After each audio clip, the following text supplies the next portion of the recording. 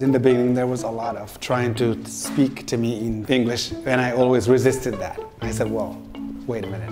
What you just said, you actually know all of the words. So say it in French. Let's try it. Comment dit-on drug dealer?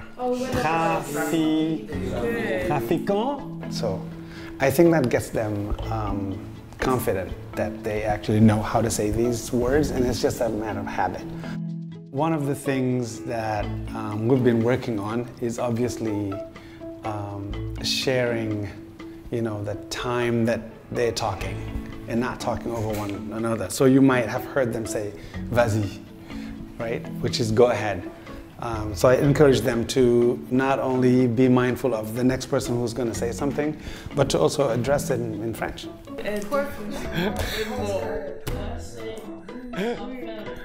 It's challenging in French class to be speaking a language that you're new to, and the only time that we speak English in class is if there's a word that we don't know and we need to know it for a question or a sentence. A lot of the errors that we might see are pronunciation.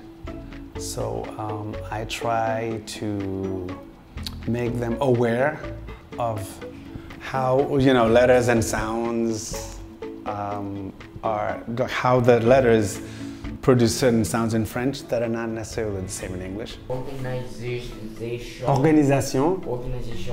I do a lot of work with them on vowels because I think it's really important.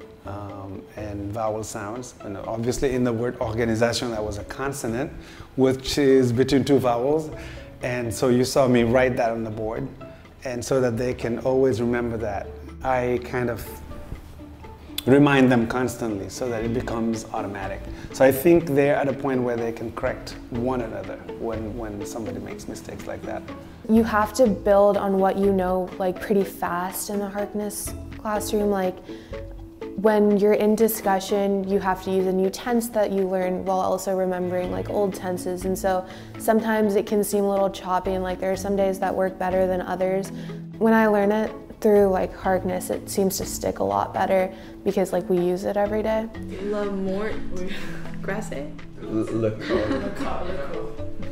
So the project at the board that we did was for the book that we're reading in class.